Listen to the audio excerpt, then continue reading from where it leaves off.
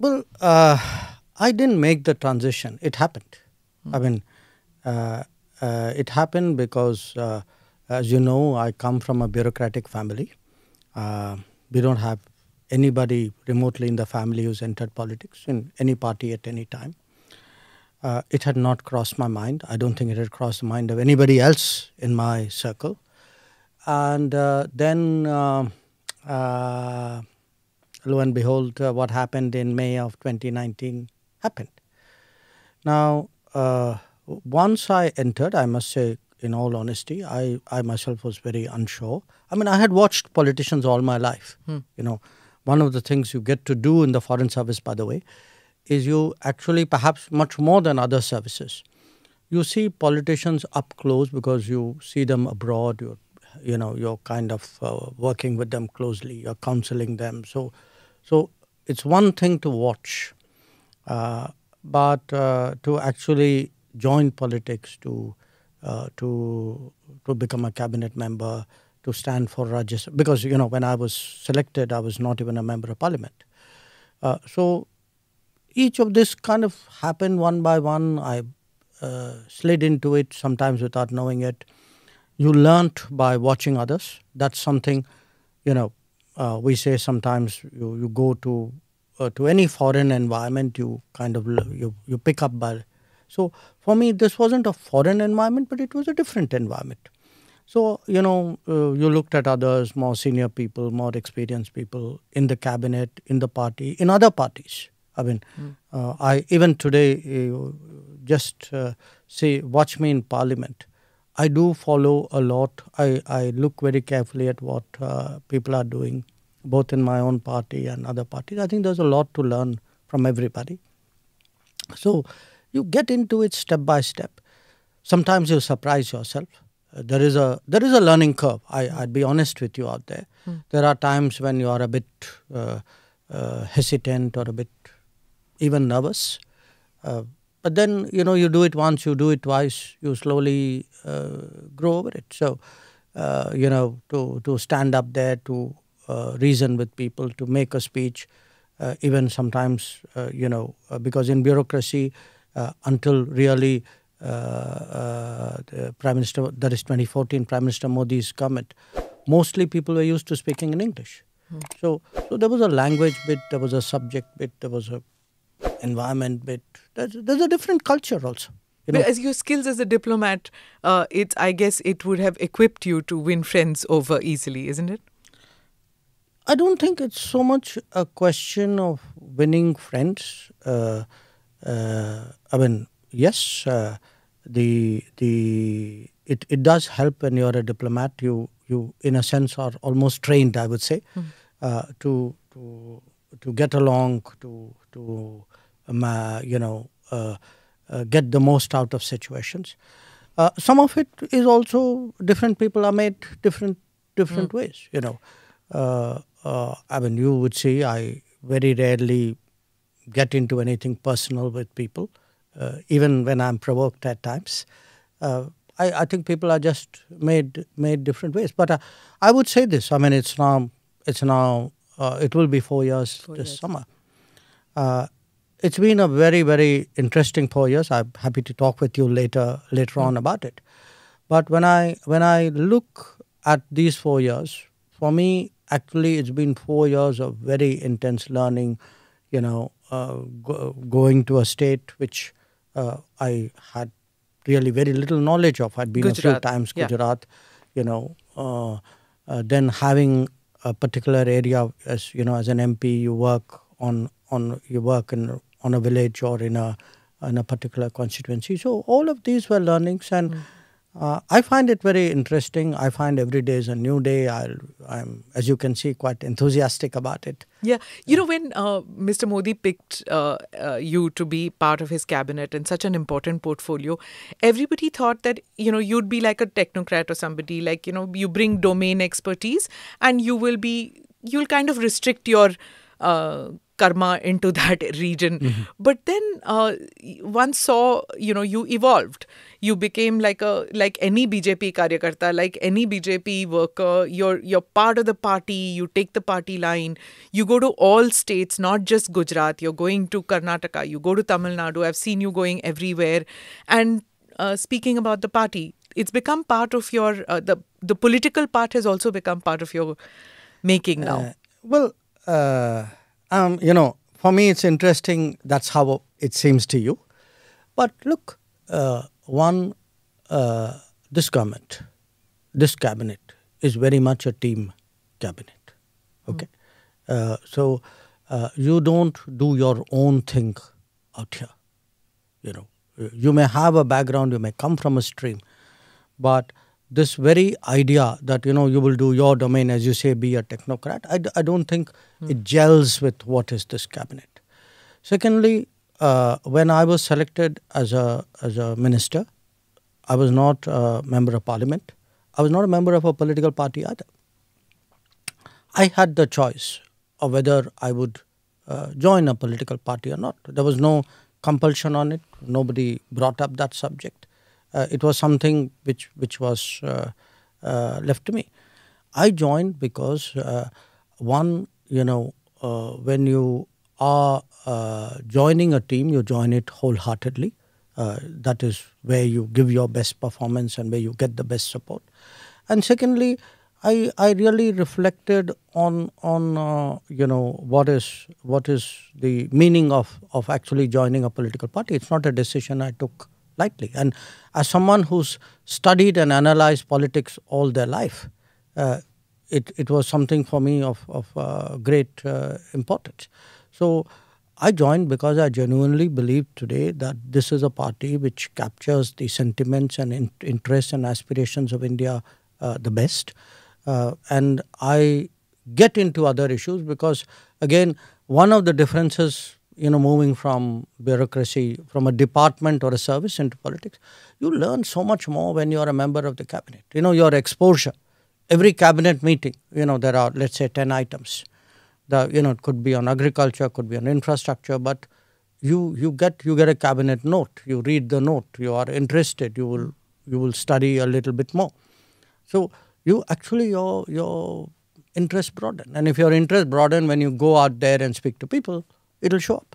Is there any difference in how Dr. Jaishankar, the diplomat, thought and operated, and how Dr. Jaishankar, the external affairs minister, politician, BJP worker, thinks and operates?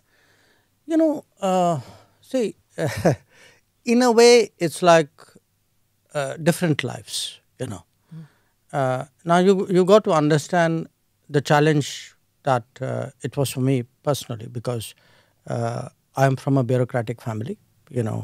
My father was a bureaucrat. I have an elder brother who was a bureaucrat. My grandfather was a bureaucrat, and we have aunts and not aunts but uncles who were there. So our world, if I can put it to you this way, was very, very bureaucratic. Our goals, our dreams were bureaucratic. What do you mean by that? Meaning, if you had asked me, if you and I had met, which we had, let us say in 2010, and say, okay, Jaishankar, what's your dream? I said, I want to become foreign secretary. That's the dream of any foreign service officer. In our house, it was also particularly, it was something we put. No, you never said that. No, because you never asked me. It was in 1993, I think, that I first met you. Hang on. You never asked me that bluntly, but had you asked me that, look, it's a reasonable dream to have. I mean, after all, when you, if you start a business or you do something, you want to be the best in it, right? Yeah. Okay. I mean, there's nothing wrong with that. Sure. So, fine. I wanted to be the best foreign service officer. And to my mind, the definition of the best that you could do was to end up as a foreign secretary. Now, in our household, there was also, I would say, I won't call it pressure, but we were all very, very conscious of the fact that my father, who was a bureaucrat, had become a secretary, but he was removed from his secretaryship. He became, at that time, probably the youngest secretary in the Janta government. in 1979. For viewers and listeners who don't know, Dr. Jaishankar's father was Dr. K. Subramaniam, who played a key role in formulating India's strategic doctrine. Sorry for interrupting you. So in 1980, he was Secretary Defence Production. In 1980, when Indira Gandhi was re-elected, he was the first secretary that she removed. And, he was the most knowledgeable person, everybody would say, on defense. He was also a very upright person. Maybe that caused a problem, I don't know. But the fact was, as a person, he saw his own bureaucratic career in bureaucracy actually kind of stall. And after that, he never became a secretary again. He was superseded during the Rajiv Gandhi period for his, somebody junior to him became cabinet secretary. So it was something he felt. We rarely spoke about it, but it was obviously something which must have been inside him. So he was very, very proud when my elder brother became secretary. And in my case, he passed away in 2011. At that time, I had got what you would call grade 1, which is like a secretary rank ambassador. I didn't become secretary. I became after he passed away. But for us, at that time, the goal, you could say, was, okay, we must become secretary. Now, as I said, I had achieved that goal. So in 2018, I was very happy to kind of walk away into the sunset. I ended up finally walking not into the sunset, but into Tata Sons. I was, I think, contributing my fair bit there. I liked them. I think they liked me. Then completely as a bolt out of blue, the political opportunity came. Now, the political opportunity for me was something I needed to think about, because I was simply not prepared for it. So I did reflect on it briefly due to the pressures of time at that time. When you say what is the difference between the foreign secretary or the bureaucrat Jaishankar and the minister, thought process, it's a different world. It's a different responsibility. It's a wider vision. And I put it to people like this: I may have sat 40 years in the Parliament gallery. It's not the same as being on the Parliament floor. I used to sometimes, in fact, Sushma Swaraj was my minister, and as foreign secretary, we used to talk a lot. I mean, we had this practice. We used to have long. I mean, I'd go and see her every day, but of course, day would begin by her actually calling every morning. And I always had the comfort as a secretary. And if I don't want this to sound immodest, I was a confident secretary. I believe I was a good secretary. But I had the confidence that I have a minister and a prime minister above me who at the end of the day shoulder that political responsibility. Now, come May 2019, that political responsibility is mine. It's a completely different feeling. As a minister, you have to look at it not departmentally. There may be something, let us say, which is, I'm giving you an example. Say wheat export to some country. As a secretary, I would say, that country's relationship is very important. But as a minister, I'll have to say, okay, what's my own wheat prices looking like? What are the domestic concerns out there? Who else do we need to talk to? Every issue, every major issue has some political angle, which a minister will tend to see much faster than a bureaucrat, however good that bureaucrat may be. So it's kind of challenging? Yes, absolutely. It is. Okay, so I don't know whether you'll answer this question, but I will ask you that who asked you? Was it the Prime Minister? And two, what was the first time that you met Mr. Modi, and what were your first takeaway of that meeting? Who asked me, meaning who asked me to join the cabinet? The government. Yes, the Prime Minister asked me. Okay. When did I meet Mr. Modi first? I met him in 2011 in November in Beijing. I never met him before. Oh, he was Chief Minister then? He was Chief Minister then. Okay. He had come on a visit. And that's how our acquaintance started.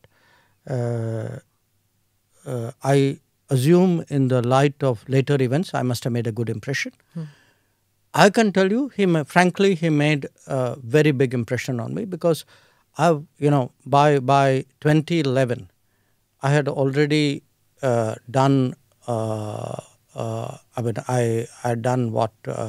Two ambassadorial postings already. No, right? this was my third. Third one. Yeah. And I'd seen. So Singapore and Czech. So I'd seen, people come and go, chief minister. I had never met someone better prepared, better, more serious, and also more. I found him very interesting. I give you and this is a person, by the way, we are meeting here for the first time. So we go through this business briefing, what he should say, who he's meeting, etc. Then he said that मैं आपसे अलग बात करना चाहता हूँ, कुछ राजनीतिक विषय हैं, उन पे भी मैं briefing लेना चाहता हूँ. It was a bit of a surprise. No chief minister had done that.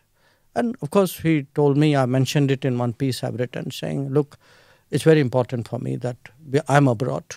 I may be from a different party, but I shouldn't say or do anything which is different, that too in a country like China. So it's very, I want you to brief me on key issues. And we were having our problems at that time. Even at that time, there was a listing problem. There was staple visas problem. They were not dealing with our northern command. There were, all these Arunachal. There was some Gujarati diamond. Yes, there was a bunch of Gujarati Surat diamond traders who had also been detained. He brought that up as well. After I was done with him, and we went for the meetings, and then we were riding in the same car. So he said, I have this habit. He said, मैं हर meeting के बाद मैं debrief लेता हूँ. और अगर आपको कहीं कुछ लगता है कि things are not okay, आप इशारा करिए. Okay. So I remember this because, for me, there is a certain manner of working which he has. He's all the time like gauging, sensing, very, very sensitive to this, very keen that he should not make a mistake, that he should convey things accurately, that the policy, that the nuances are captured. This was my first experience of him. After that, I didn't see him till he became Prime Minister. Okay. Is it the same now? Before he travels, after he travels, when you travel? Is it the same kind of thing? Foreign policy matters, you talk to each other where he asks questions, you answer, you ask questions, he answers. Is that how it works? No, it is and it isn't. I mean, intrinsically it is the same, but it's now on a totally different scale and league. Sure. So now what happens is usually, we would strategize before, we spend, usually I'd say even not at the beginning of the year, but even in the previous year, we'd start thinking, what should we be doing? Where are we going? Who should we engage? That kind of strategy session. When it comes to something specific, it would be like we would go through the details of where we are going, what are the objectives, who are we meeting, what are their objectives. So there's a kind of, I would say, strategizing and a game planning which goes well ahead. And then it's repeatedly visited, reviewed. So sometimes even in the midst of meetings, you would see us, one of us lean across and say something to him, or him doing the same. Or if there's a break in a meeting, we would have a quick confabulation. I mean, you could, since ANI films a lot of this, you would often see, there's a quick huddle where you're quickly saying something, we are updating, or he's sharing. He's, we can't hear though because there's no microphone. Fortunate. Thank God you can't hear because, that would kind of destroy our strategizing. We should get somebody to see the lip syncing and see what's happening there. But he's a very discussive person, if you know what I mean. And he has views. But he's very open to, opinion, agreement, disagreement, improvement, mitigation. It's very sort of, Yeah. how do I say, Yeah, interactive. lots of people say that he's a very ideas kind of a man. In fact, some of the questions were on YouTube with that, and my team has made a video which I'm going to show it to you. I'm part of the East, I'm part of the South, I'm part of the West, I'm universal. I'm India. Someone to say, I'm doing this because it is for counter-terrorism. You're not fooling anybody by saying these things. Mr. Soros is a old, rich, opinionated person. If I could only stop at old, rich and opinionated, I would put it away.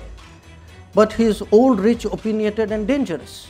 Somewhere Europe has to grow out of the mindset that Europe's problems are the world's problems. But the world's problems are not Europe's problems. Our total purchases for the month would be less than what Europe does in an afternoon. I don't think we're sitting on the fence. Just because I don't agree with you doesn't make me sitting on the fence. It means I'm sitting on my ground. I'm entitled to have my own side. I'm entitled to weigh my own interests, make my own choices. You're asking the wrong minister when you say, how long will we do this? Because it is the ministers of Pakistan who will tell you how long Pakistan intends to practice terrorism. If you have snakes in your backyard, you can't expect them to bite only your neighbors. Eventually, they will bite the people who keep them in the backyard. If I were to take Europe collectively, which has been singularly silent on many things which were happening, for example in Asia, you could ask, why would anybody in Asia trust Europe on anything at all? If you are asking me, I would say yes, 2014 was a watershed moment. Yes, things have changed better after 2014. Yes, our foreign policy has become more dynamic, more effective, more prominent after 2014. Mr. Modi was very famous and very demanding. So how do you deal with that? I'm so glad you chose that understated word, demanding. Yes, I think the Prime Minister is demanding. I think he's rightly demanding, because it's time that India had a demanding person as Prime Minister. It's tough to work for a demanding boss, but at the end of the day, you actually, if you feel that's the kind of person the country needs, I think you're willing to do whatever you have to do at that time. Two democracies will end it differently. And if you can prove that concept here, then I think it's probably the best way to sell democracy. Don't worry, Senator, one democracy will settle it. And you know which one. Okay. Lindsey Graham. So this, All right. so this is what we, my team got this together, Okay. and the same thing about being a demanding prime minister. One has heard about how you have 11 p.m. meetings and 11:30 midnight, post-midnight meetings happen in this cabinet. And it's like working, especially during COVID times when these crises happen, the Ukraine situation where Indian students had to be evacuated. Those are like very tense times, right? And he's on the job all the time. Well, look, I don't want you to get it wrong. It's not like you particularly want to meet or the meetings happen at 11 o'clock or late at night kind of thing. I think it's a situation, it's partly the Prime Minister's schedule. But you mentioned, for example, the Ukraine conflict, Operation Ganga. Now, what was happening at that time was that the Prime Minister was busy campaigning in UP, if you remember at that time. Now, last year, same time. Yep. Now, 24th of February. I think. A little bit later. Yeah, 20. Okay. Now, it could have been, I don't know, maybe some other Prime Minister would have said, okay, guys, I'm busy with UP now, you go manage this. But I think it bothered him. He felt he needed to get a good sense. I mean, lives were at stake.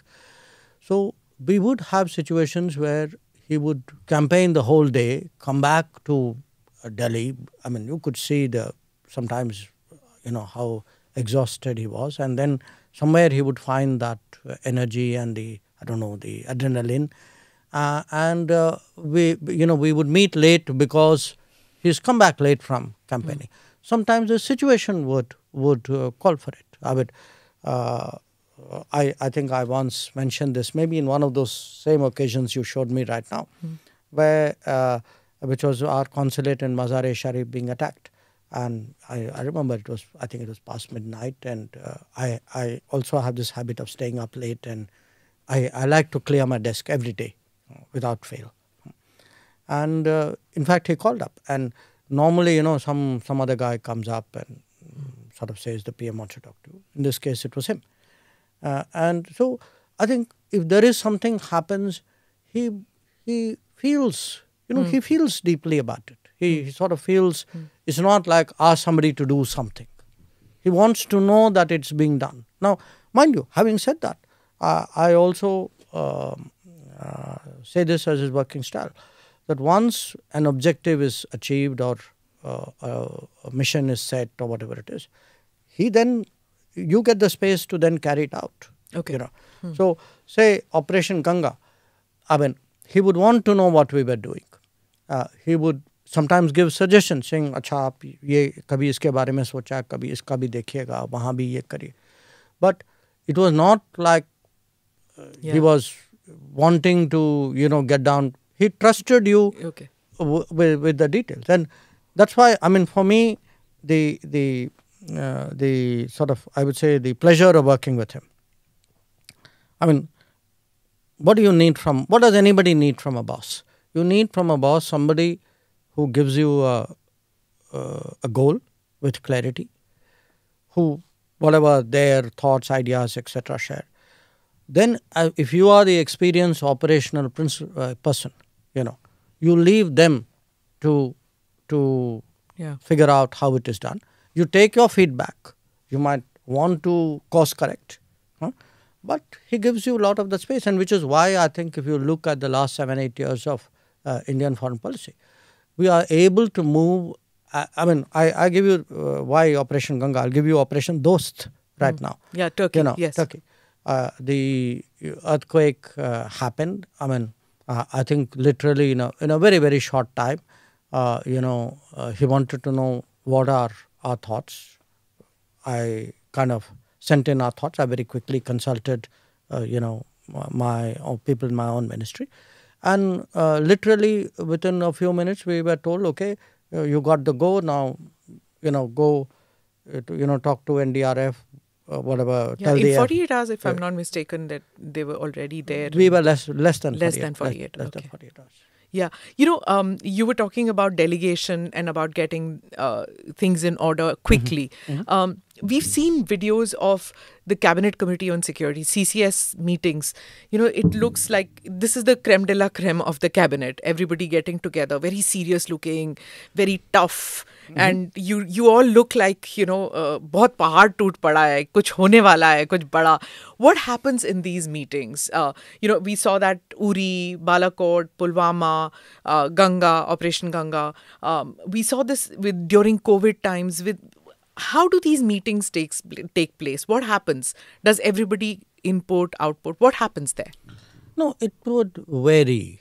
Say, if there's a larger meeting, usually there would be some kind of briefer in any meeting, because somebody has to put the proposition and then, obviously then the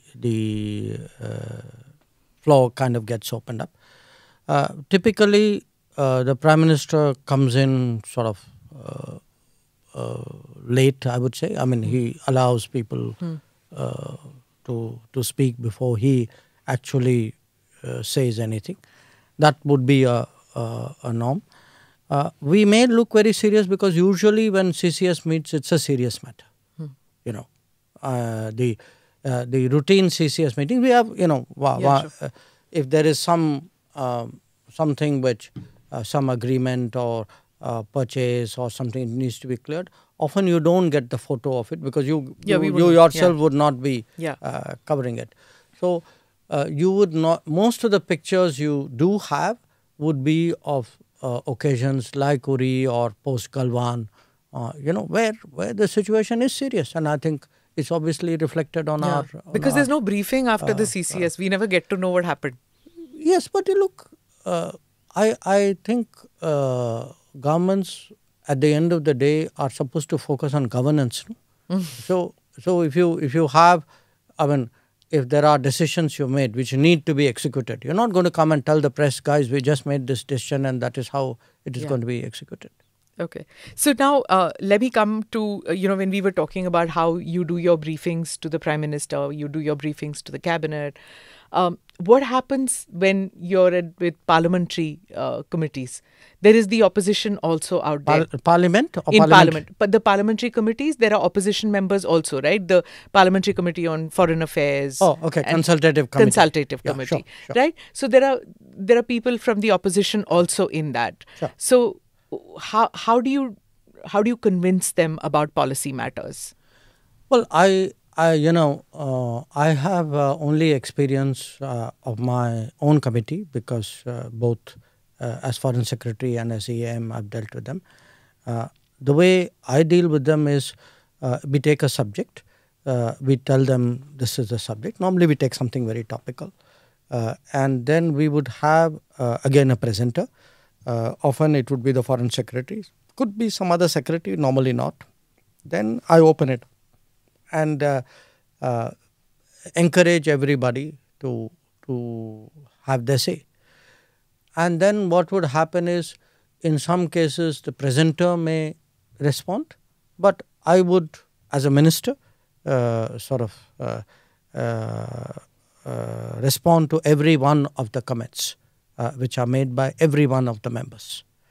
Okay. So my intent of doing that is really, one, to underline to them that we take them seriously, two, not them seriously but their concerns seriously, two, it does help in kind of carrying them along and sometimes in convincing them, though politics is politics, so sometimes whether they're convinced or not, they would not admit it. Rahul Gandhi didn't get convinced by you.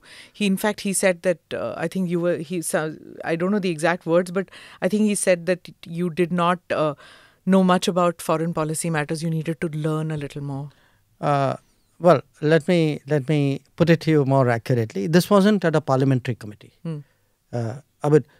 In parliamentary committees, we have interacted, but usually what happens in parliamentary committee, I try to keep to myself, so I will not get into it with you either. This, I think, was something he said at some kind of public meeting somewhere. It was that you don't know much about. I think he, look, I cannot vouch for the exact words either, but I think it was probably in the context of China, if I remember right. Yeah, he's not convinced about China. Yeah, but I mean, he thinks that you are opaque about it. I don't know whether it's opaque or whether, there was a sort of a level of knowledge, understanding. I mean, all I can say in my defense is I have been the longest serving ambassador in China. I have been dealing with a lot of these border issues for a very, very long time. I would say, let me put it to you this way, I'm not suggesting I'm necessarily the most knowledgeable person, but I would have a fairly good self-opinion of my understanding of what is out there.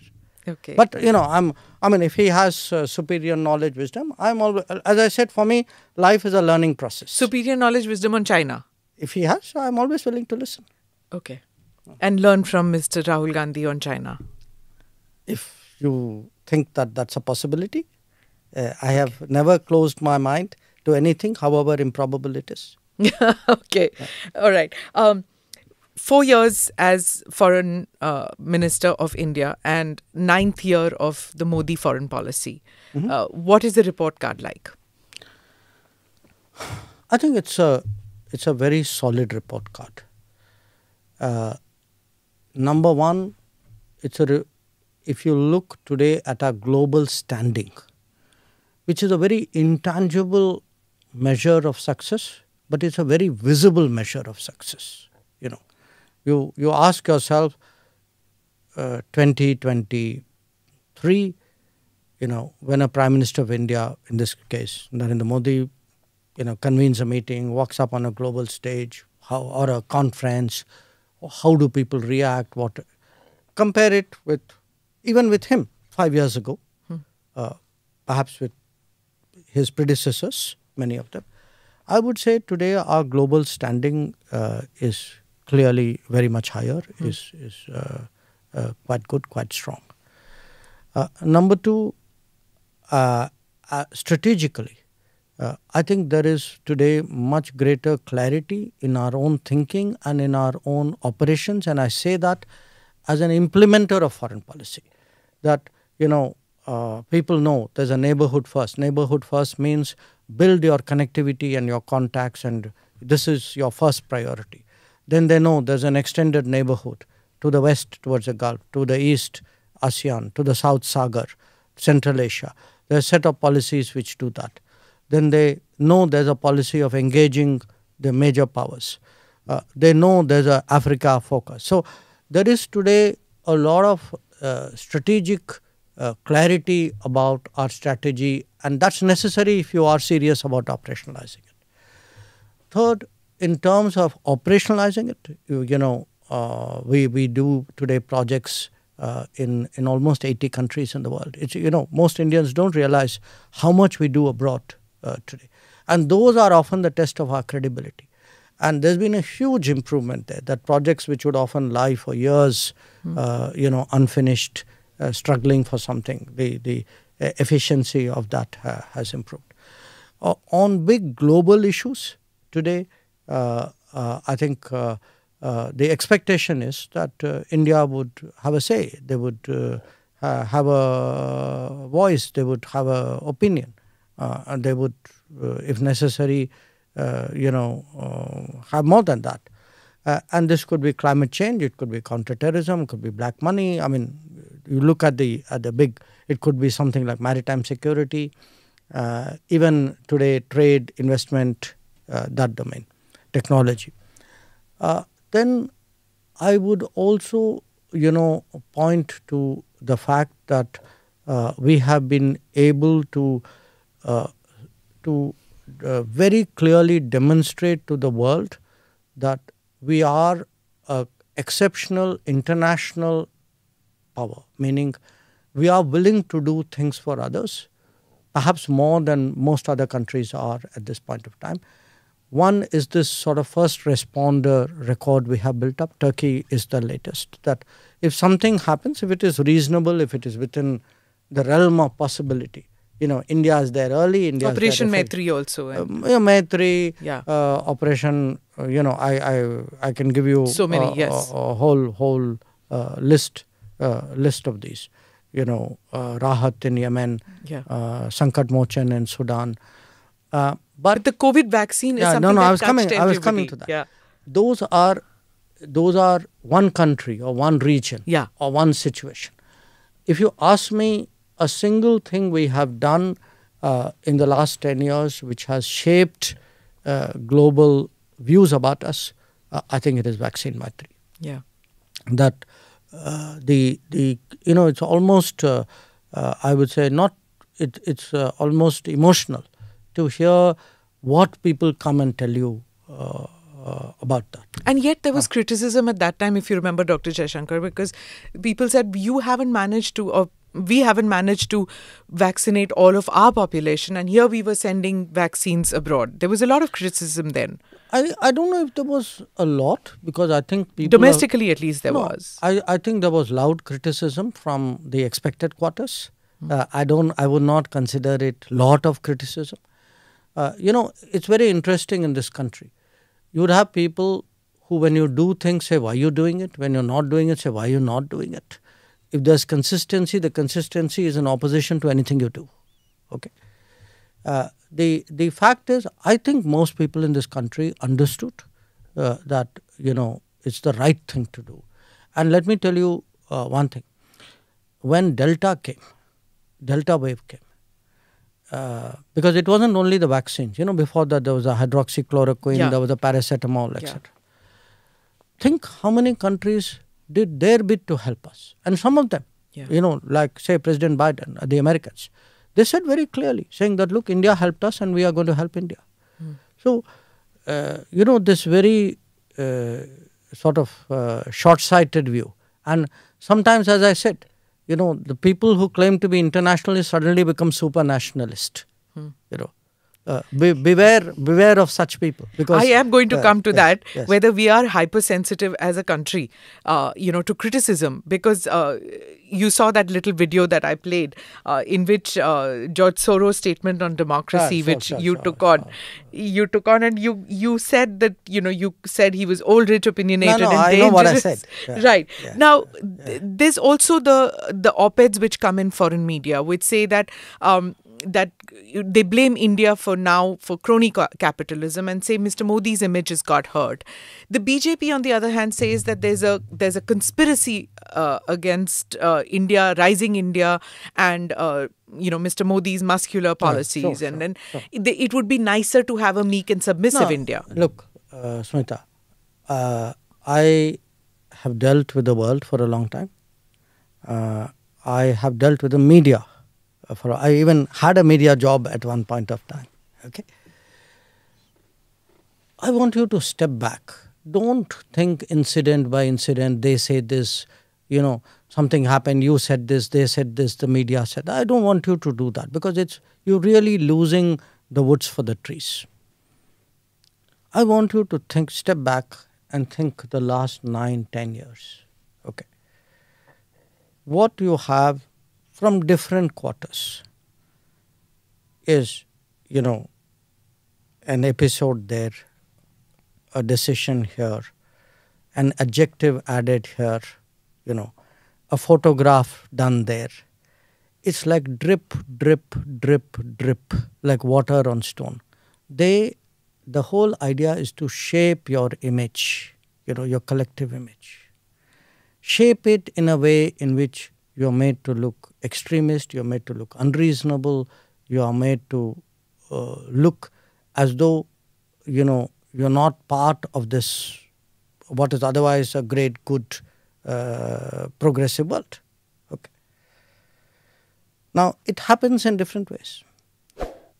Every time we make a major decision, you talk about us being hypersensitive.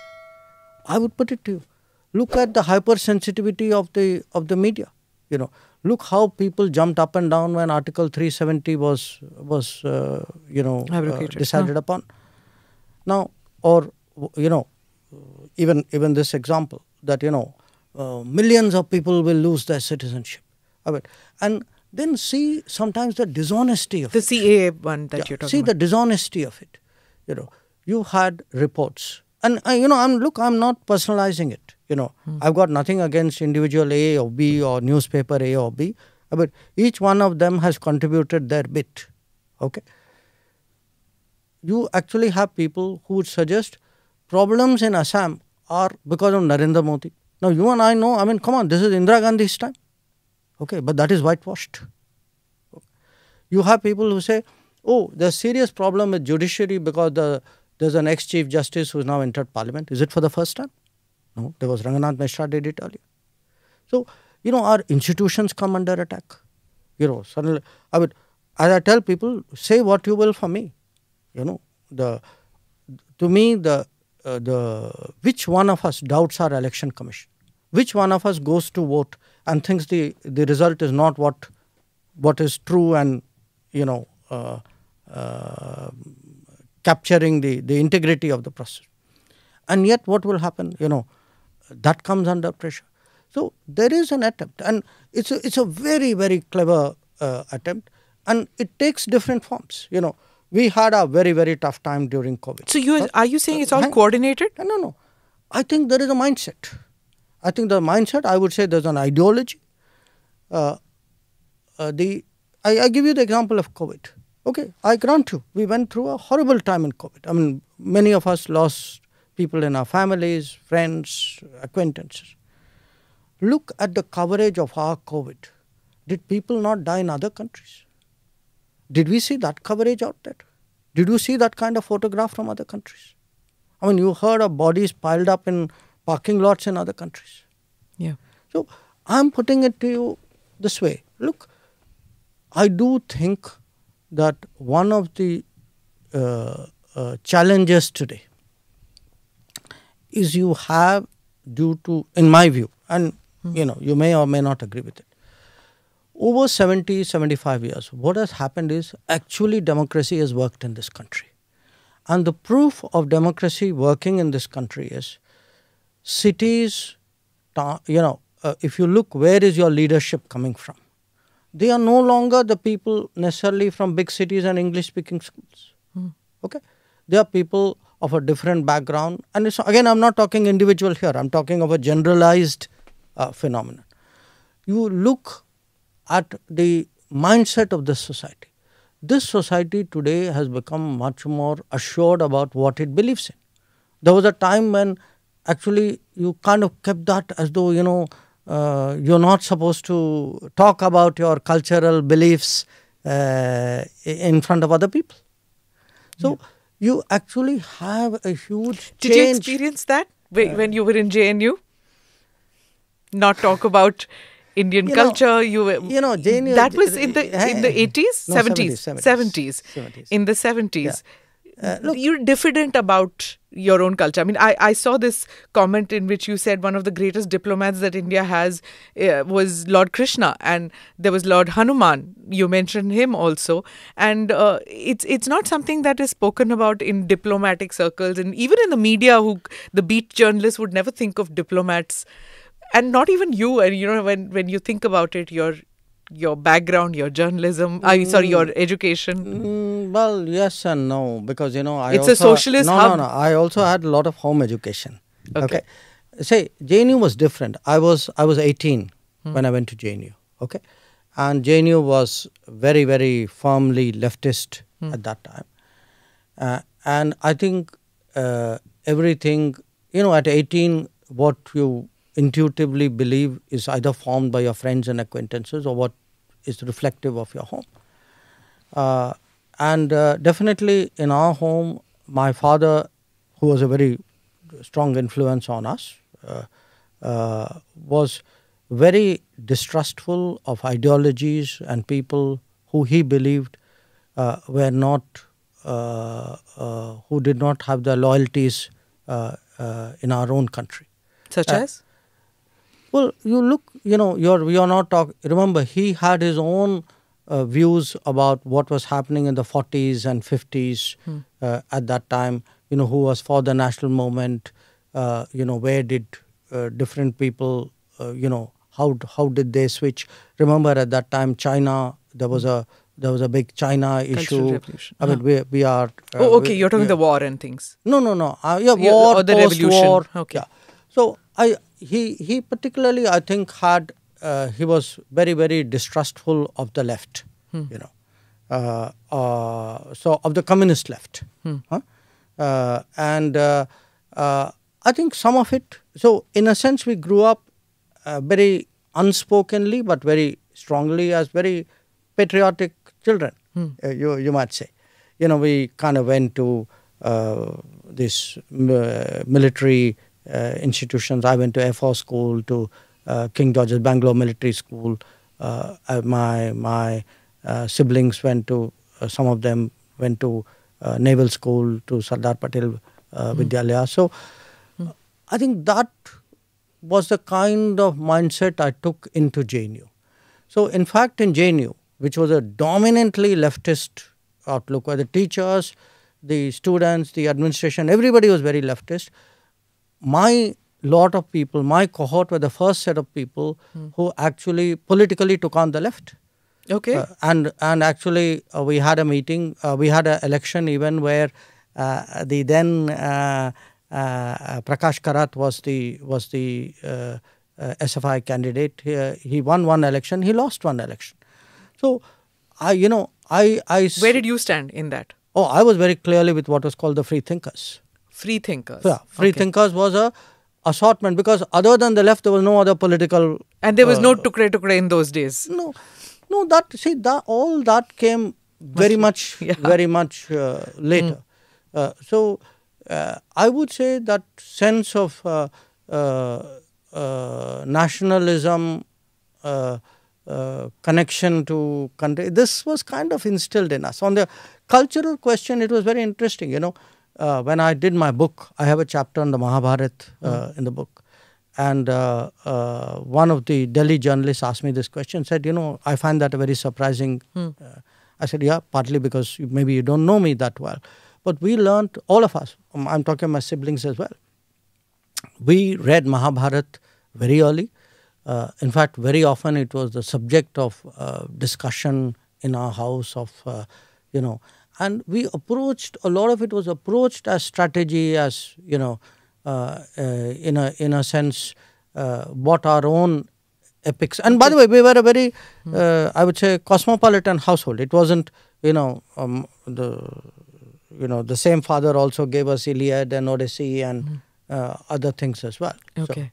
So you had Homer on one side and you had the Mahabharata on the other side. And a lot of things in between. And a lot of things. Yeah, sure. Okay, I'm sure you had Plato and Aristotle too. I'm a political science student. Yes. I actually studied those. Yes. Yeah. Yes. So I'm going to come to this whole thing about the sensitivity issue. Do you feel that, because many say that ban this and ban that, do you believe that that is a solution to it? Banning a documentary here, banning a book there, asking a channel not to broadcast in India? No. Look, I don't think that you are asking the right question. I'd ask you a counter question. What is it we are debating? We are not debating just a documentary or a speech that somebody gave in a European city or New York. a newspaper edit somewhere. We are debating actually politics which is being conducted ostensibly as media, so there is a phrase, war by other means. There is also, think of it, this is politics by another means. I mean, you'll do a hatchet job. Then you want to do a hatchet job and say, well, this is just another quest for truth which we decided after 20 years to put out at this time. So I mean, come on, you think the timing is accidental? I mean, let me tell you one thing. I don't know if election season has started in India and Delhi or not, but for sure it has started in London and New York. Okay. So this is what it is that, there's a lot that is being said, that the rise of Mr. Modi and consequently the rise of India, these two things are happening at the same time, which is not acceptable to people in these Western capitals that you're talking and certain Indian quarters too. Do you agree with that point of view? I mean, do you doubt it? I'm asking you. No, look who welcomes because it. Ashley Tellis, Ashley Tellis, right? Who are cheerleaders? Your friend. Let me answer your question. What is happening is, just like I told you, this drip, drip, drip. How do you shape a very extremist image of India, of the government, of the BJP, of the Prime Minister? Huh?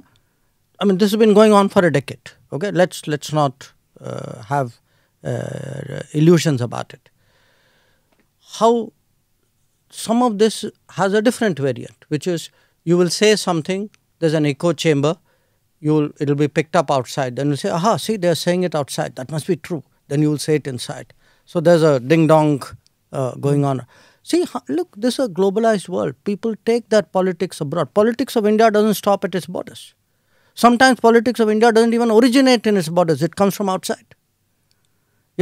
Ideas come from outside, agendas come from outside. Otherwise, please tell me why suddenly, there's a surge of reports and, attention and views. I mean, were some of these things not happening earlier? I mean, I gave you the example of Assam. Yeah. I mean, people speak about, okay, you had to make a documentary. Many things happened in Delhi in 1984. Why didn't we see a documentary on that? If that was your concern, that you felt suddenly one day, okay, I'm very humanistic and I must get justice for people who have been done wrong. So look, don't kid yourself. This is politics at play. This is politics at play by people who do not have the courage to come into the political field. They want to have the Teflon cover saying that, I'm an NGO, I'm a media organization, etc. But they are playing politics. I know that. How does BJP react to this? Is it, or your government for that matter, is it is it a reactionary measure that you have to take? How do you counter this? I think we will put our point of view across and as should be rightfully done in a democracy, eventually the public will give its verdict. Which is the electorate. That's what It's only by the ballot that these things. If he gets re-elected, that means that they have been proven wrong. Is that it? Is that what you're saying? Look, I would say yes, among other things, because in a democracy, don't you trust the ballot box and the people's verdict to be the final opinion? I do. I know there are some people who believe that their view supersedes elections. So, in fact, by the way, even that, look at this term. I like you, you win election, great democracy. I don't like you, you win election, what are you? Electoral autocracy. Yeah, I heard that term. What a great term, right? That's reserved for people you don't like who win elections. So, this is politics, my dear. So if there's so much money going to be pumped in, how does India react? How does India even deal with it when you don't know that there's one enemy or this is amorphous entity? No, look, I would say I think there should be and there is a battle for narratives which goes on. There will be narratives designed to damage us. We have to put out narratives designed to expose people or designed to put our viewpoint across. I think we will. My own sense is that most people will through their, this is a pretty informed age, that era when people had only one or two sources and they controlled thinking. I think that's gone by a long time ago. Let me come to the foreign policy issues, which I said we'll do in the second half of it. Increasingly domestic issues and the foreign policy have become interlinked. Foreign policy matters used to be something which domain-specific people handled it and foreign beat journalists demystified it for you. But it's no longer the case. And one saw it happening, during COVID, when everybody wanted to know, why are we giving it to this country? Why not to that country? How much are we giving? Do we have enough? Then there was the CAA, there was the farmers' protest, there was Nupur. There was so much that was happening. How do you deal with this? It's like literally, that game that children play where you go on beating things. It was like that in that 2-year period. Was really tough. No. I was smiling at the imagery you invoked. Now, look, in a globalized era, what happens is that everything from the world comes to India. Everything from India goes out. In many ways, it's a good thing. It has its own challenges. It has its own vulnerabilities. So how does it impact us? That's really your question. Yeah. What it does is, I have to often, as part of my narrative setting, explain things to foreign audiences. So I give you an example. Take this whole scaremongering that millions of people are going to lose citizenship. Now, you tell people saying that, look, this was said. Now, 1 year has passed, 2 years has passed, 3 years. Where are these people?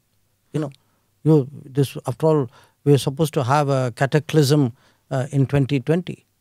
So, and when you, even citizenship, when you start reasoning with people, ask them saying, okay, tell me, do you not have a criteria of citizenship? Do you not use language? Or some people use religion. People use language, they use religion, they use education. Some of them even use income. Some use ethnicity. So when you tell people saying, look, reflect on your citizenship practice. What do you do? So often what happens is, and see, that's where the battle of narratives is very powerful. Read the bulk of international papers, especially the Anglosphere papers, but all of them. How many of them tell you 370 was a temporary provision? I challenge you to show me one. Yeah. They don't. It's written there in bold letters, in capital letters in the Constitution. But then that's because India itself didn't put across that point of view, No, right? no, It's hello, like the plebiscite. No, It is true. Sorry. Listen, I can put across something. If you have shut your ears to it, no amount of hammering away at it. It's not. See, when Kashmir was being discussed, Pakistan used to keep saying plebiscite, plebiscite, plebiscite. Till till the 90s, that word plebiscite kept hammering. It was, that it is a disputed issue. Till India's narrative started being heard. Unless you are loud and you impose your narrative, you don't get heard in the world. No, I completely agree with you, Smita. So I try not to be loud. I try to get my narrative across in an elegant and effective way, maybe at times sharper than people may want. But I accept your point that we need to get our narrative across, and that is exactly what we are trying to do in foreign policy. But I also put it to you sometimes that I feel that I'm talking to an audience which is deliberately deaf, that they do not want to hear sometimes, they do not want to absorb sometimes. That and there is a very strong bias. I mean, let's be frank about it. Newspapers, there are newspapers, I don't want to go into names, who will publish something absolutely ridiculous on one side, and you say, okay, I want to counter it. They say, no, hang on a moment, I'm busy doing a fact check on what you are saying. So we saw this bias very, very clearly over the last 4 years. I think in fact, I expect it to, if anything, grow as the election comes closer, because I don't think, this is without a political direction and purpose. So domestic politics playing a part. Domestic politics, it could be domestic politics, it could be COVID, it could be, it could be different. Big business playing its part also. It could be. Look, I'm not a conspiracy theorist. Okay, what I'm explaining to you is actually politics at work. Okay, it doesn't have to be conspiracy at work. Okay. Why is it difficult to understand that there are ideologies and political forces outside India very similar to those in India, and the two are working hand in glove? I mean, I'm putting a perfectly common sense proposition before you. And part of the problem is when political forces in India are not doing so well electorally, they tend to kind of summon up this support system, if you would, or the echo chamber, or call it what you would. They are the Congress party is saying that the Indian government the Modi government is defensive, reactive when it comes to China. That neither Mr. Modi nor you even mention China. You just say Eastern neighbor. Hello, please. Then they must have some problem understanding words beginning with a C. Please look at everything I've said. That's not true. And what about this thing that they say that almost 1,000 square kilometers has gone and the foreign minister is not facing facts, not telling us the truth in parliament? No. Look, I think they are deliberately misrepresenting the situation. I give you two very specific examples of that. You remember that ho halla which happened on a bridge? They were building a bridge in Pangong Tso. Yeah. When did that area actually come under Chinese control? Yeah, I've seen that. You said that it is long back. I'll tell you when it came. The Chinese first came there in 1958 and Chinese captured it in October 1962. Now you're going to blame Modi government in 2023 for constructing a bridge which the Chinese captured in 1962? And you don't have the honesty to say that is where it happened. Or let me give you another example. These border villages. Now there were border villages which have come up in areas which the Chinese actually, in Longju, there was a clash, and it's not a secret, at that time it was hotly debated in India, in the parliament, in the media. So what happens, you do this smoke and mirrors, say, oh, there's something happening here. It's almost like 1962 never happened. It is like, we should be, let me give you a very, very, a different example. Everybody say, we should be having our troops up there, we should be building border infrastructure. Hello, why didn't you build that border infrastructure? I just look at the budget of the border infrastructure. During the Modi period, the budget has gone up 5 times. Till 2014, roughly it was 3,000, 4,000 crores was the budget. Today it is 14,000 crores. If you look at the roads which are built, you look at the bridges that are built, they have doubled or tripled. You look at the tunnels which are taking place. I mean, this government is serious about border infrastructure. Whereas we know the underlying thinking earlier was, let's leave it like that, then the Chinese can't come inside. Which meant you had no intention of contesting them when they came in. So, I find it very thick that, look, I don't think, personally, I would get into a blame game. What happened in 62 happened. But if you now want to whitewash all that and say everything happened only in 2020, I have to call you out, no?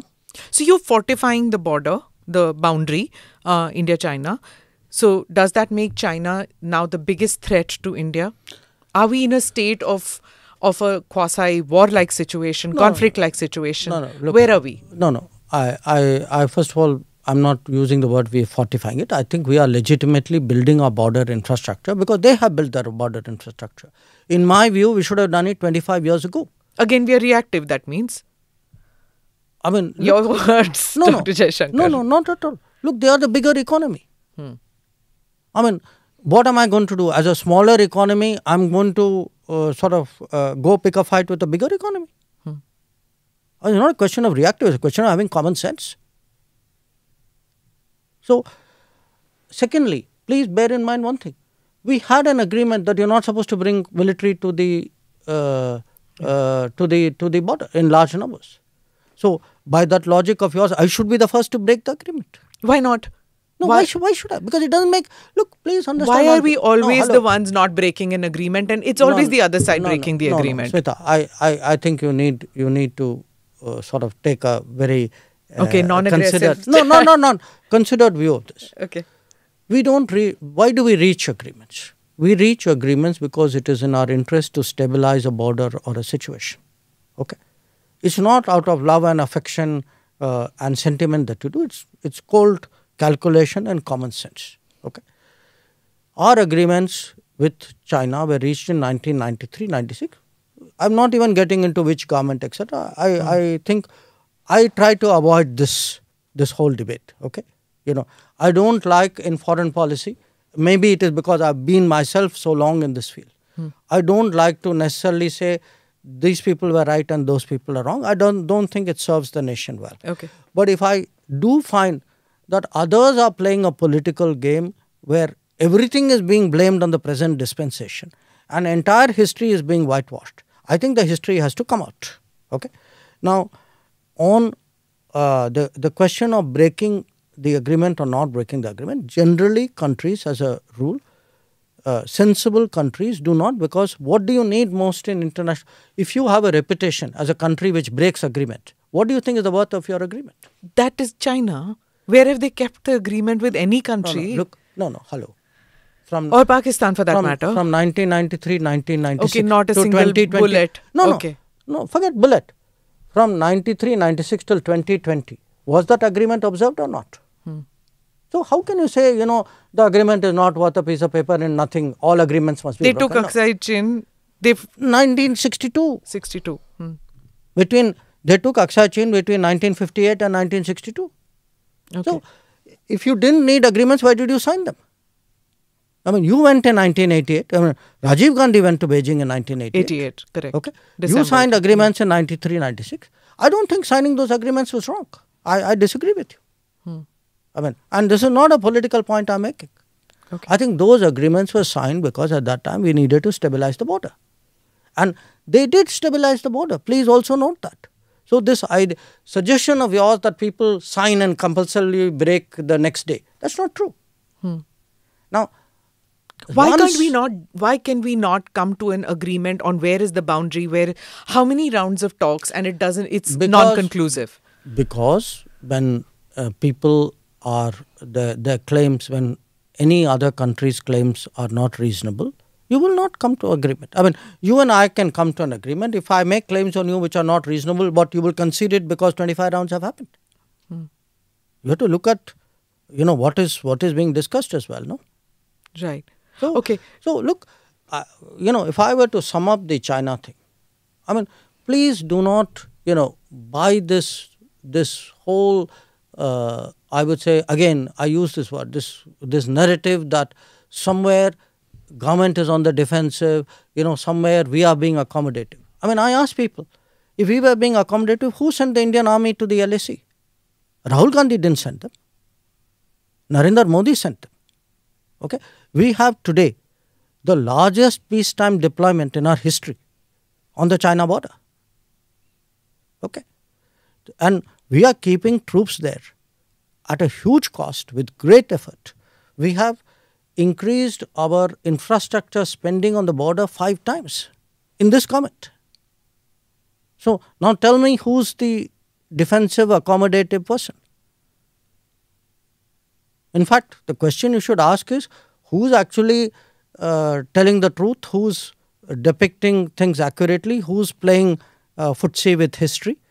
I think those are the questions which should be asked. Okay, let me go to Pakistan. And there's a number of people who are now expressing serious concern that here is a nuclear nation which is on the verge of an economic collapse. If that happens, it's in our neighborhood. Are we ready? The influx of people who might come into our country, how do we deal with this situation where this country could collapse? No, I think, Pakistan's future is largely determined by Pakistan's actions and by Pakistan's choices. I mean, nobody reaches a difficult situation sort of suddenly and without cause. So it is for them to find a way out. Our relationship today is not one, where we can be relevant directly to that process. If I were to, for example, compare it to Sri Lanka, I would say it's a very different relationship. With Sri Lanka, still there is a lot of goodwill in this country. There's naturally a neighbor's concerns and worry, but there's also a feeling, look, we have to help them to get through this. Tomorrow, if something happens to some other neighbor, that would be the case as well. But what the sentiment in this country is about Pakistan. Yeah. You were talking about these concentric circles when you said the neighborhood, and then there's the second. One of the most dramatic achievements of your foreign policy has been India's newfound status and reach out to the UAE, to the Islamic world, to the Kingdom of Saudi Arabia. That's been quite an achievement. Mm-hmm. When was that decision taken to reach out? Because otherwise, all that one heard was that OIC has something to say on Kashmir. That was the maximum that one heard, even though there was this large Indian people of Indian origin living in the Middle East. I would say I started hearing it first soon after I became Foreign Secretary, so it would have been early 2015. It is possible that the Prime Minister may have had some thoughts and discussed it with other people before I came back to Delhi. I can't vouch for it. I'm glad you brought that up, because if you were to ask me in 10 years, give me 2-3 examples of some big changes which have happened in our policy, I would certainly put our changed relationship with the Gulf very, very high up there on the list. Why didn't it happen earlier? My own sense, if we want a very, very honest answer, is I don't think people were strategic earlier.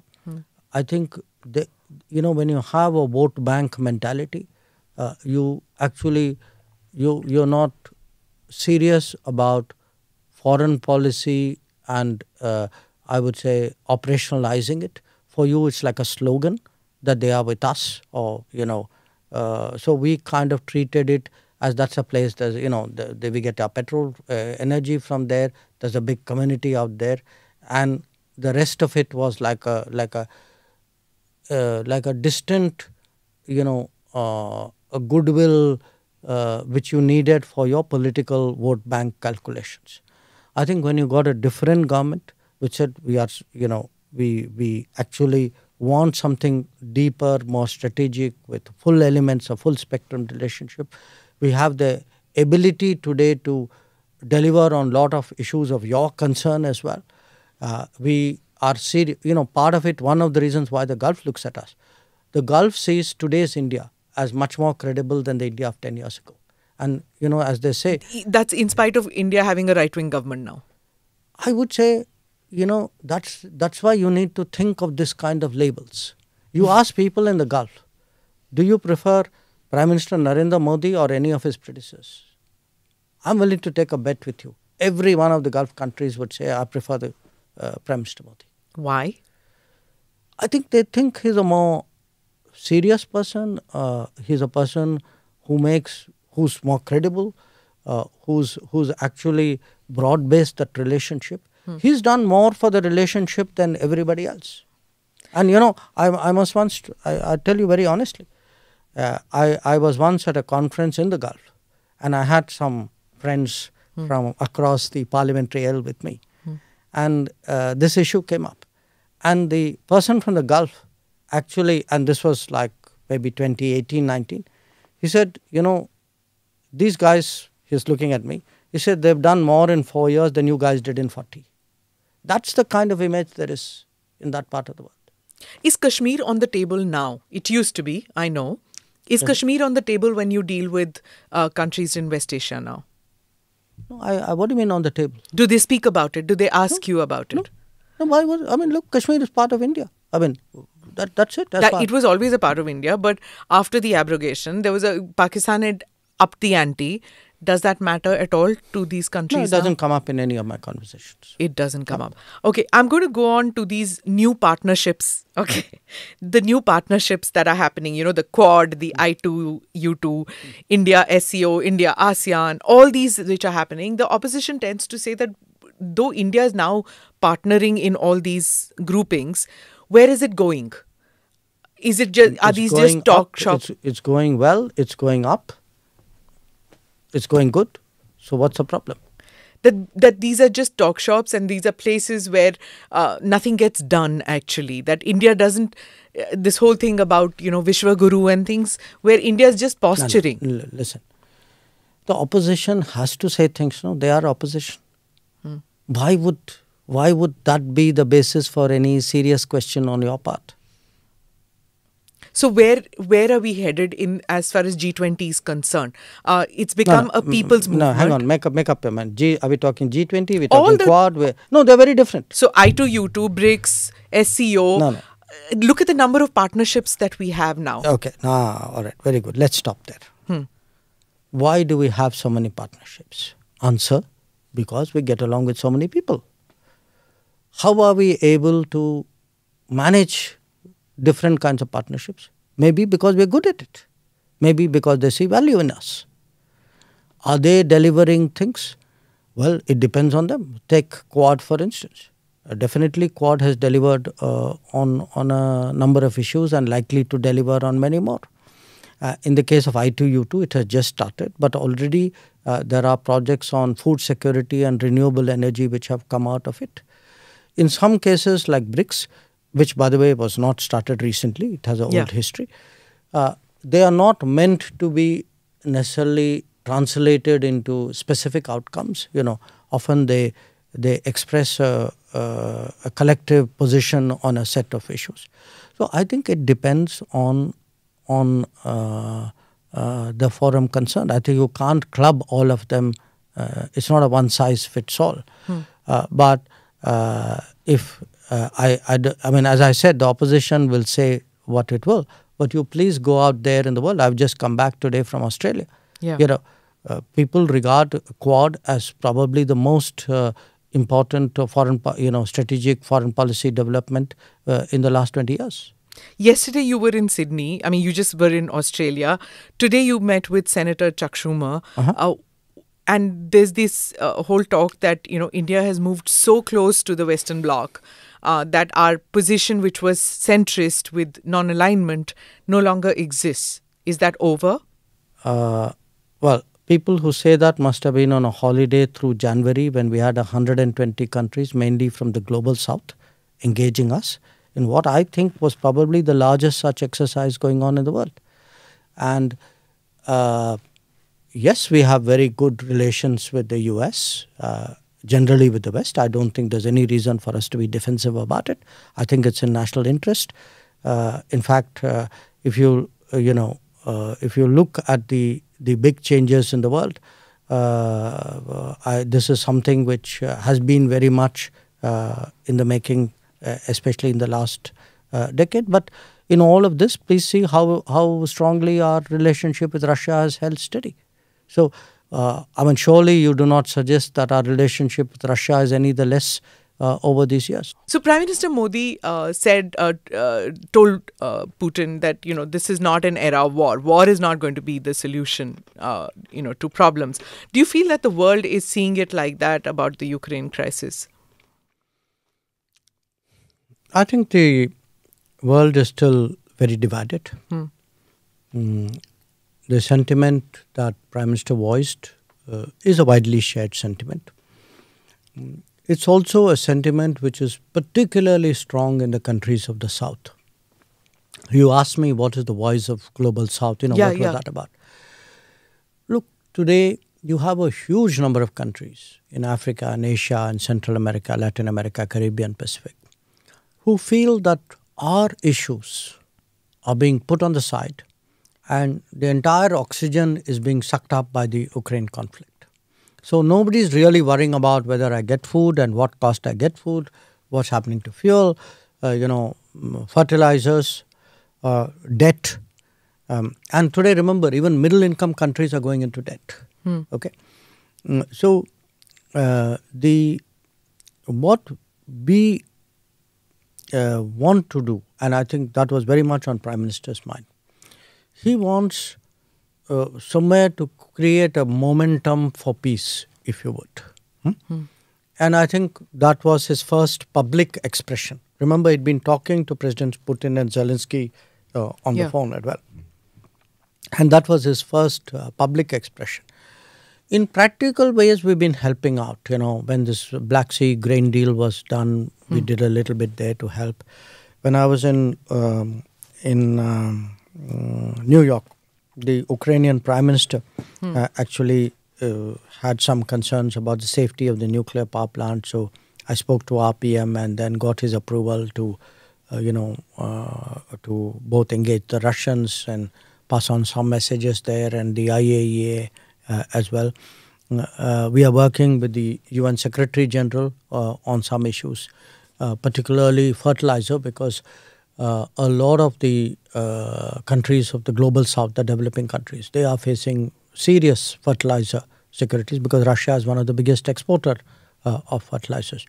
So I don't, I think it would not be fair today to reduce a very complex issue, the Ukraine conflict, to a binary of are you on this side or that side, are you for peace or for war. I think it's much more intricate than that. And we are involved in some of the intricacies, but we have to, wait and see where this goes. What both Ukraine and Russia know is that if we can be of any use, we would be willing, our sort of capabilities and sort of goodwill is there for that.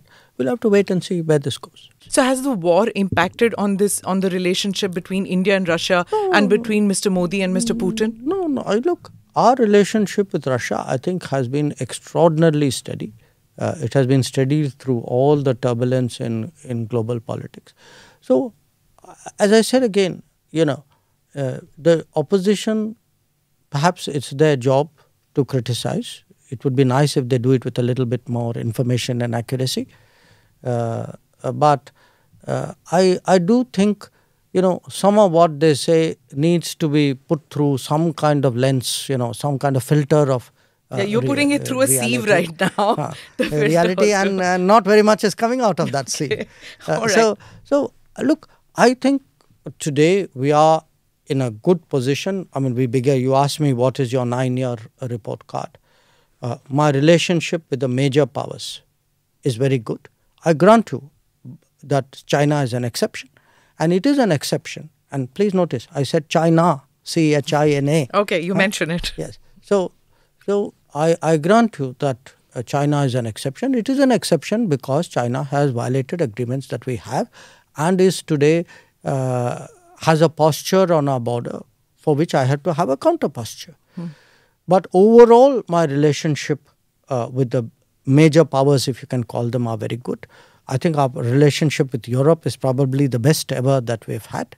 Our relationship with in the Quad has really been a very, very effective mechanism. You were in which is Australia, Dr. Jaishankar. There have been attacks on gurdwaras and temples in Australia, Canada, UK. On temples. On temples. And in Gurdwara in Canada, there In a is temple Stoker in and Canada. Temple. Temple in Canada. Okay. Yes. So, how are we going to react to this? Or No, what the we have protection?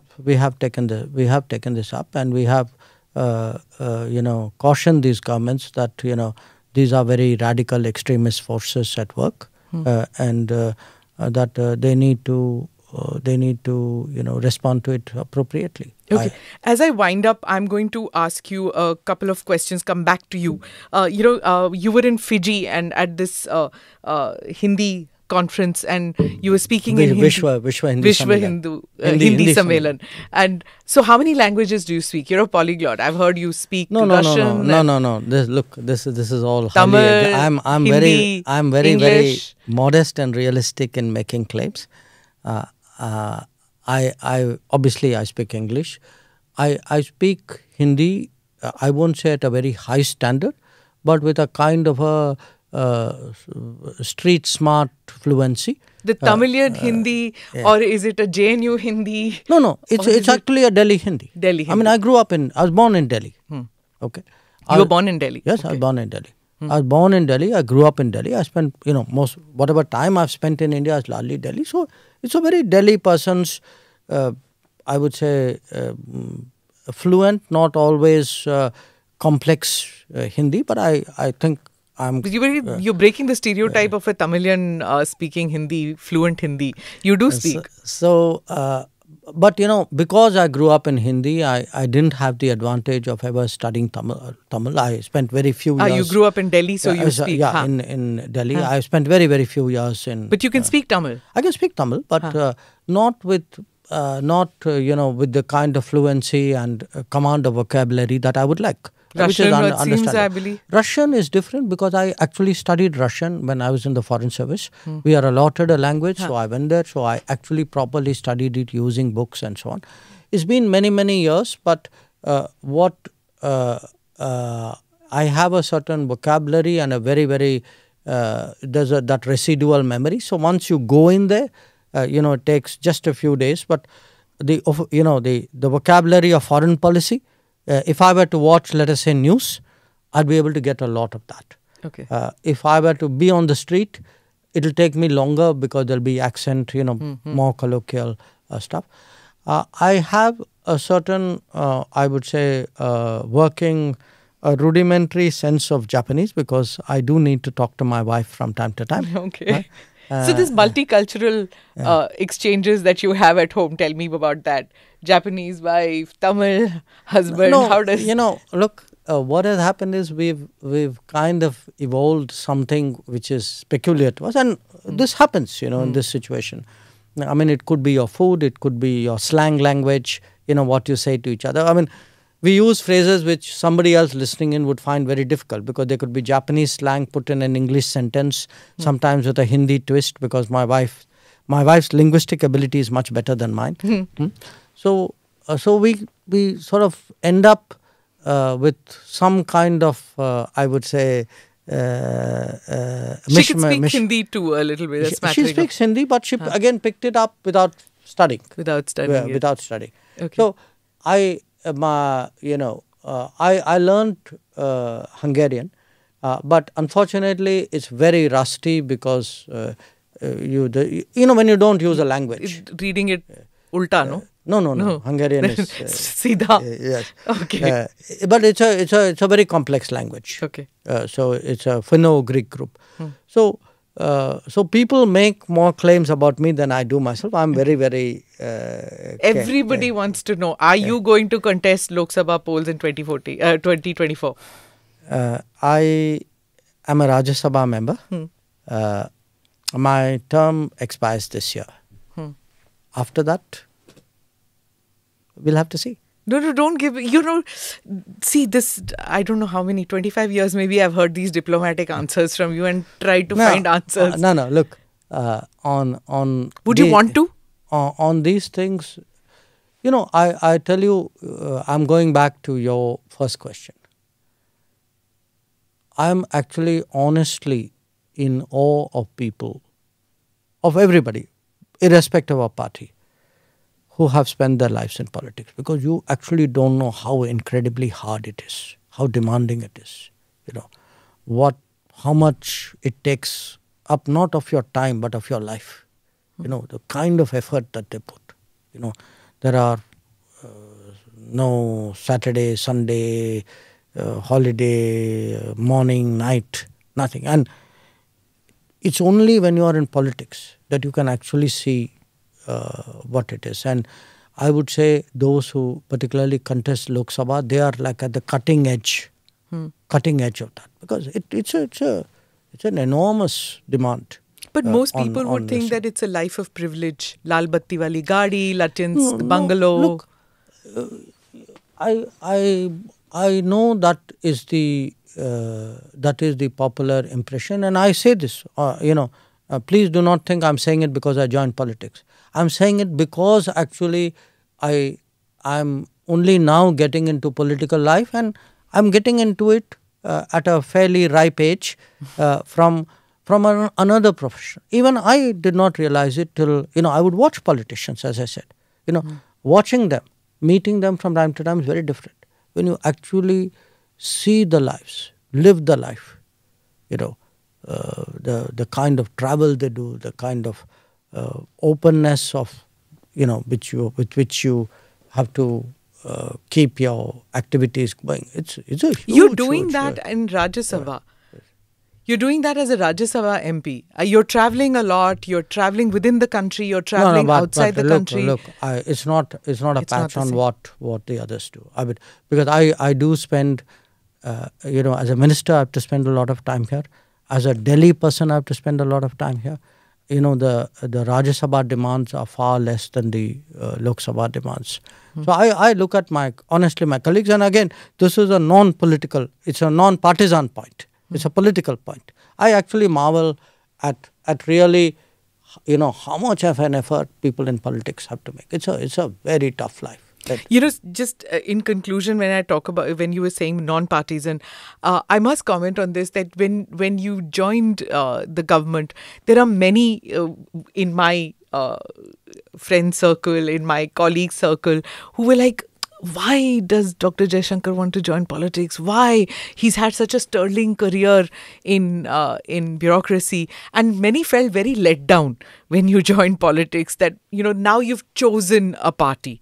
You represented just India, but now you've chosen a political party.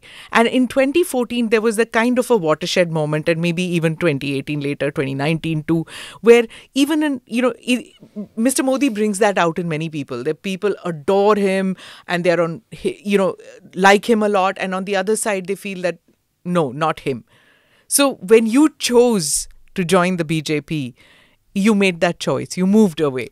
Did you feel you lost friends at that stage, or many people who moved away from you? No, look, as I said, I gave it a lot of thought.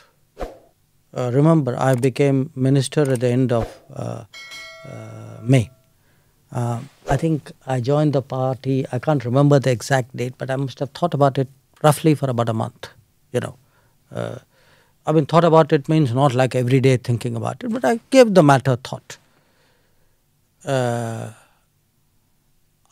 I joined because my sense is that they are the right party at the right time for India's rise and progress. Because at the end of the day, when you ask, so what are you in it for? After all, which one of us would not like to say, I also made some difference somewhere? The country went up, and somewhere you can debate how much. Played a role. You played a role.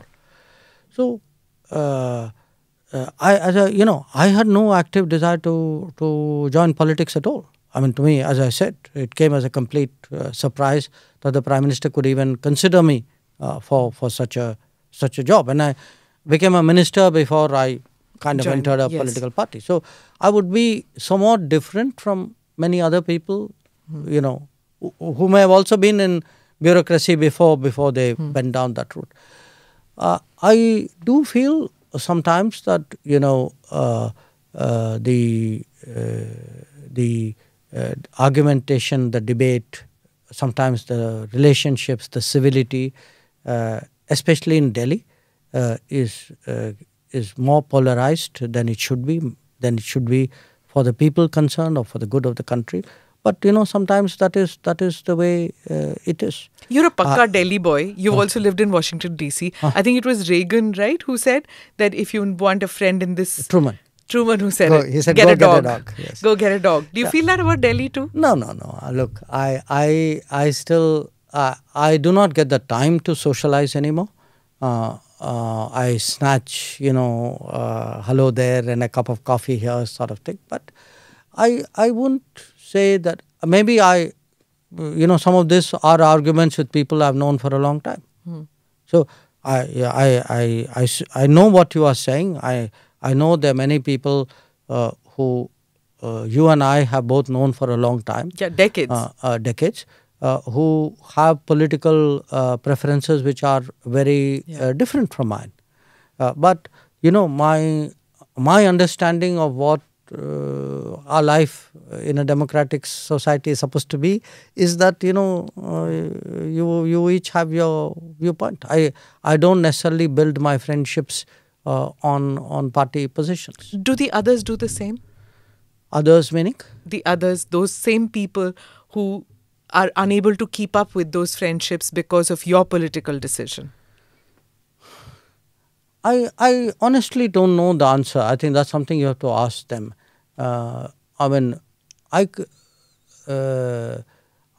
do accept that, you know, in the last few years there would be people whose political feelings are so strong that you know, it may be coloring the vision of me.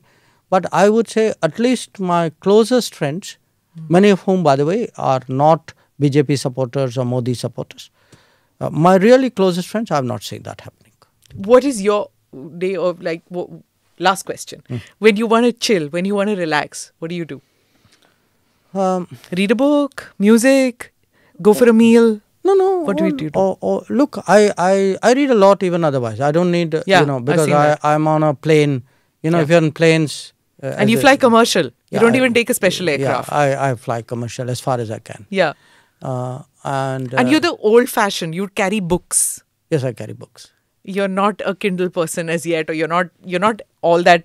You still carry this old fashioned. Yes, because books, at least I'm old fashioned. I do watch movies. I usually download it on my, you know, I've never seen you watching a movie in a flight or, you know, chilling with a movie. I've always seen you with books.